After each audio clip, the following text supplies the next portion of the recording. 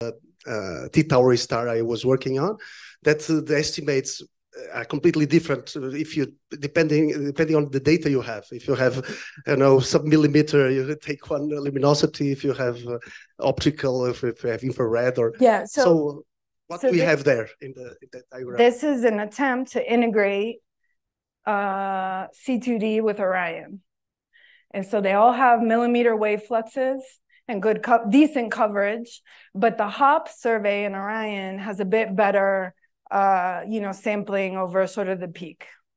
And yes, these are in different regions, so they're coming from molecular clouds of different mass. There could be many systematics here, but for the time being, we're just ignoring this and saying we have some basically consistent picture.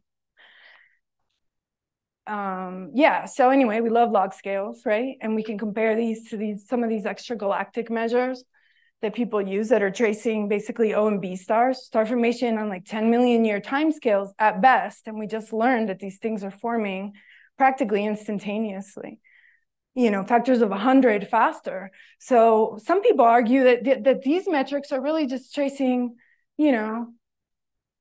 after, stars are dead. It's tracing stellar death on some level. I mean, the stars.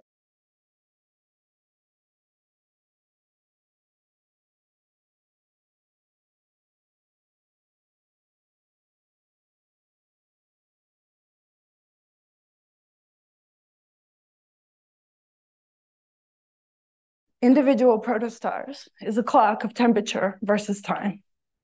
So this is going to give us some access to the energy budgets.